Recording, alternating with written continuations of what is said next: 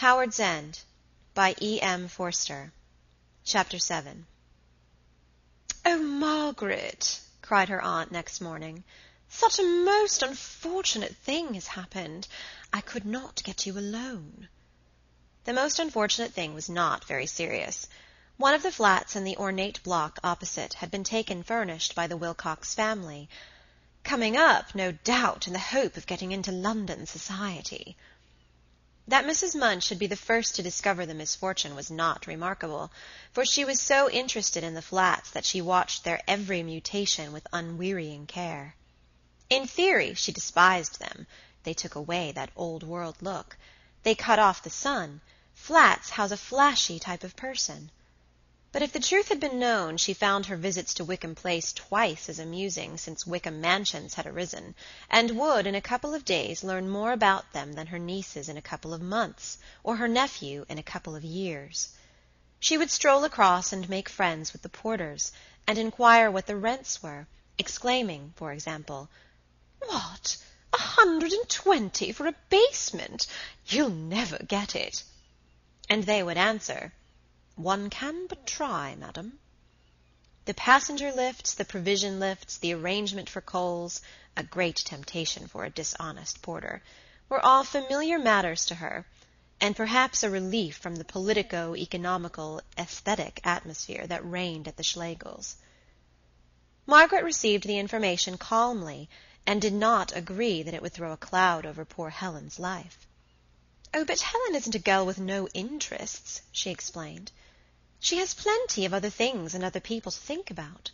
She made a false start with the Wilcoxes, and she'll be as willing as we are to have nothing more to do with them."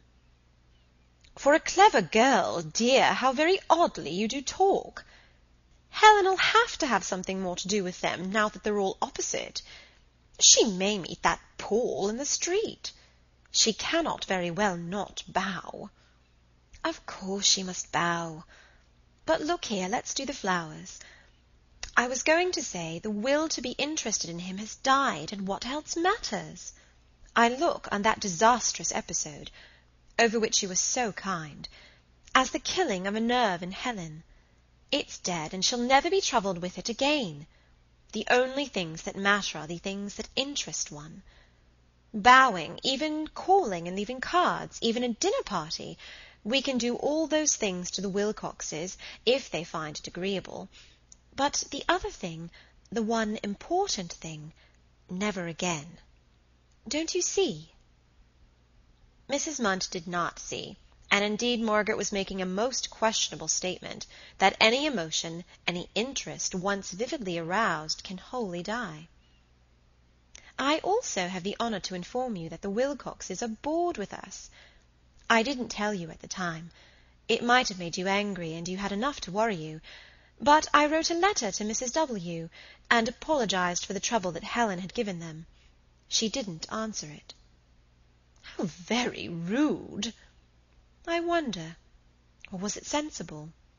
"No, Margaret, most rude." "In either case, one can class it as reassuring." Mrs. Munt sighed. She was going back to Swanage on the morrow, just as her nieces were wanting her most. Other regrets crowded upon her. For instance, how magnificently she would have cut Charles if she had met him face to face. She had already seen him giving an order to the porter, and very common he looked in a tall hat. But unfortunately his back was turned to her, and though she had cut his back, she could not regard this as a telling snub. "But you will be careful, won't you?" she exhorted. "Oh, certainly, fiendishly careful." "And Helen must be careful too." "Careful over what?" cried Helen, at that moment coming into the room with her cousin. "Nothing," said Margaret, seized with a momentary awkwardness. "Careful over what, Aunt Julie?" Mrs. Munt assumed a cryptic air. "It is only that a certain family, whom we know by name but do not mention, as you said yourself last night after the concert, have taken the flat opposite from the Mathesons, where the plants are in the balcony." Helen began some laughing reply, and then disconcerted them all by blushing.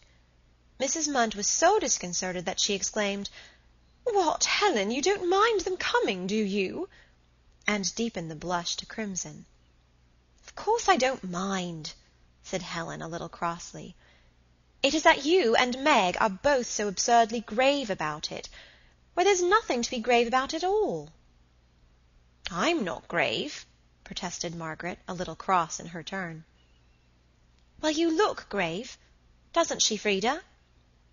"I don't feel grave, that's all I can say. You're going quite on the wrong tack." "No, she does not feel grave," echoed Mrs. Munt. "I can bear witness to that. She disagrees." "Hark!" interrupted Fraulein Mosebach. "I hear Bruno entering the hall." For Herr Liesig was due at Wickham Place to call for the two younger girls. He was not entering the hall. In fact, he did not enter it for quite 5 minutes. But Frida detected a delicate situation, and said that she and Helen had much better wait for Bruno down below, and leave Margaret and Mrs. Munt to finish arranging the flowers. Helen acquiesced. But, as if to prove that the situation was not delicate really, she stopped in the doorway and said, "Did you say the Mathesons' flat, Aunt Judy? How wonderful you are! I never knew that the woman who laced too tightly's name was Matheson." "Come, Helen," said her cousin. "Go, Helen," said her aunt, and continued to Margaret almost in the same breath, "Helen cannot deceive me. She does mind." "Oh, hush!" breathed Margaret. "Frida'll hear you, and she can be so tiresome." "She minds," persisted Mrs. Munt, moving thoughtfully about the room and pulling the dead chrysanthemums out of the vases. "I knew she'd mind, and I'm sure a girl ought to. Such an experience, such awful coarse-grained people. I know more about them than you do, which you forget, and if Charles had taken you that motor drive, well, you'd have reached the house a perfect wreck. Oh, Margaret, you don't know what you are in for. They're all bottled up against the drawing-room window. There's Mrs. Wilcox, I've seen her. There's Paul, there's Evie, who was a minx. There's Charles, I saw him to start with. And who would an elderly man with a moustache and a copper-coloured face be?" "Mr. Wilcox, possibly." "I knew it. And there's Mr. Wilcox." "It's a shame to call his face copper-colour," complained Margaret.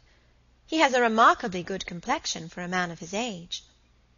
Mrs. Munt, triumphant elsewhere, could afford to concede Mr. Wilcox's complexion. She passed on from it to the plan of campaign that her nieces should pursue in the future. Margaret tried to stop her.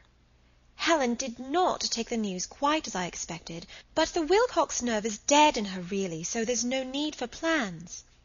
"It's as well to be prepared."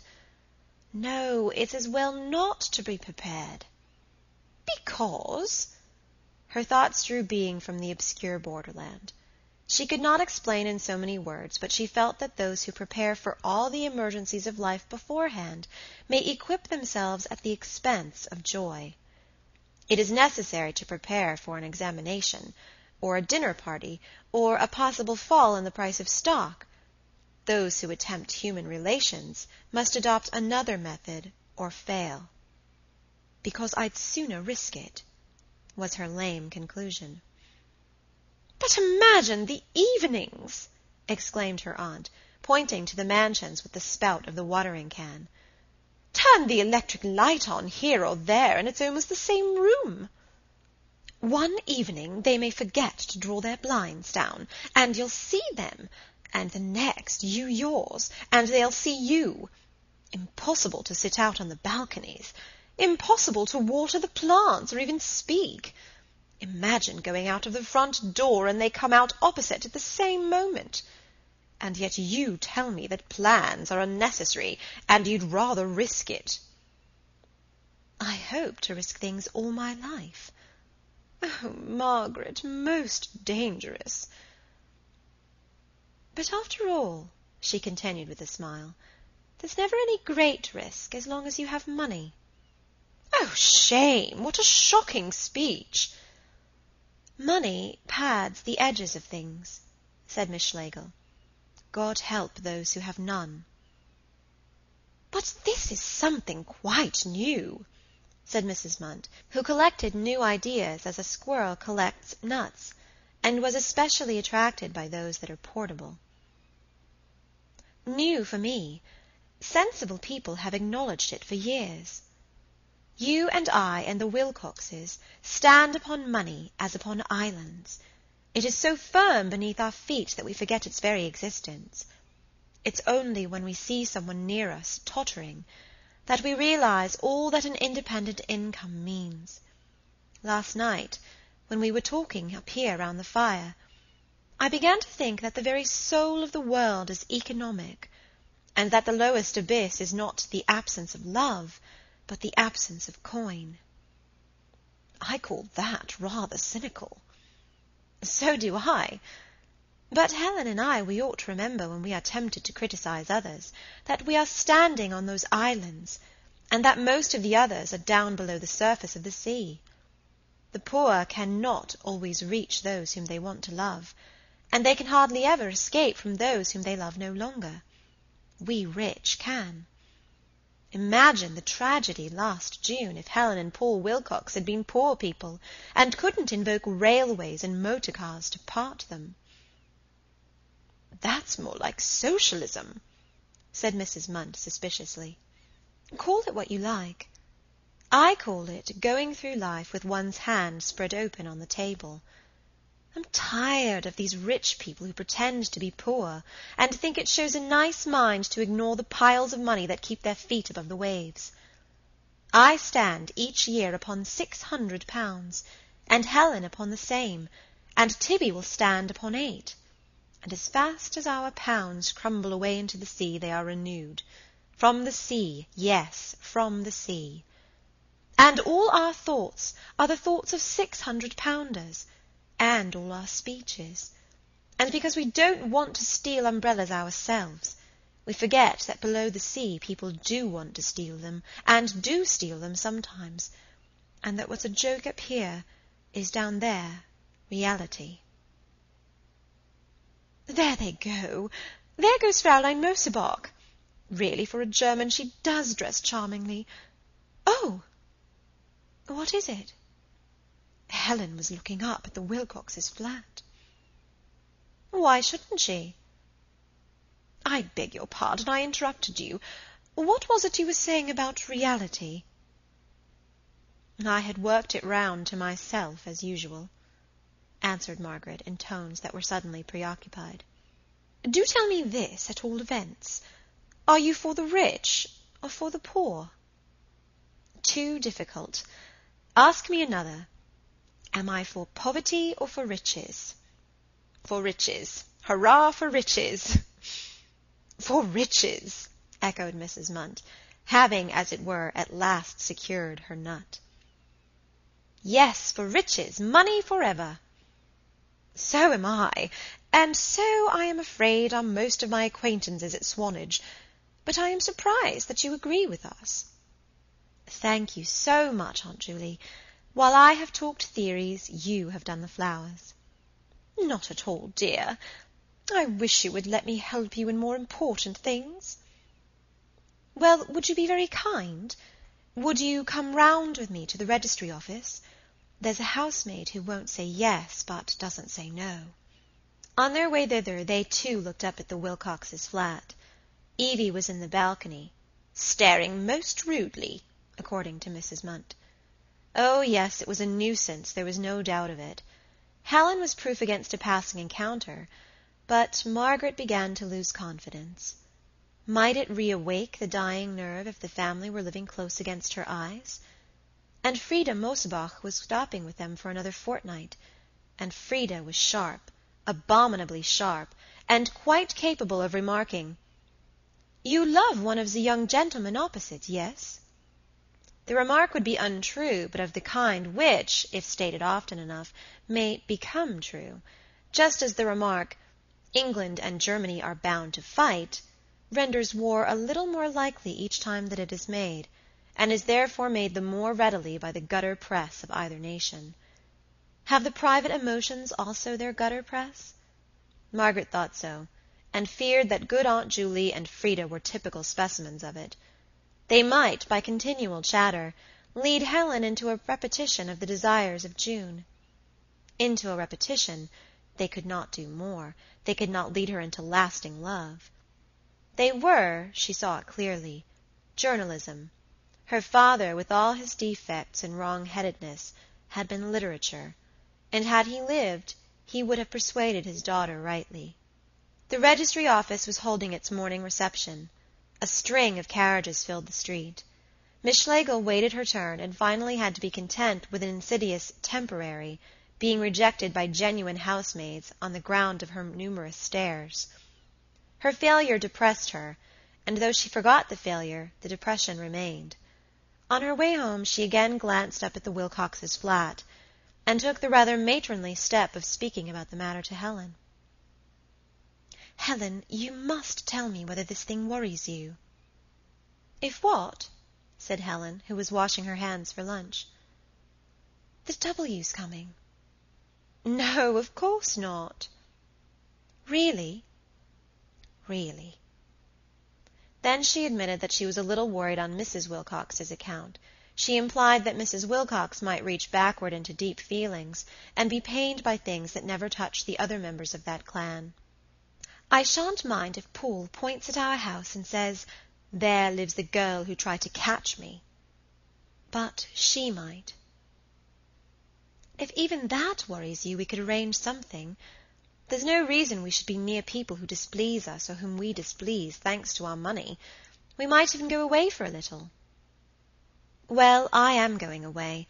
Frida's just asked me to Stettin, and I shan't be back till after the New Year. Will that do? Or must I fly the country altogether? Really, Meg, what has come over you to make such a fuss?" "Oh, I'm getting an old maid, I suppose.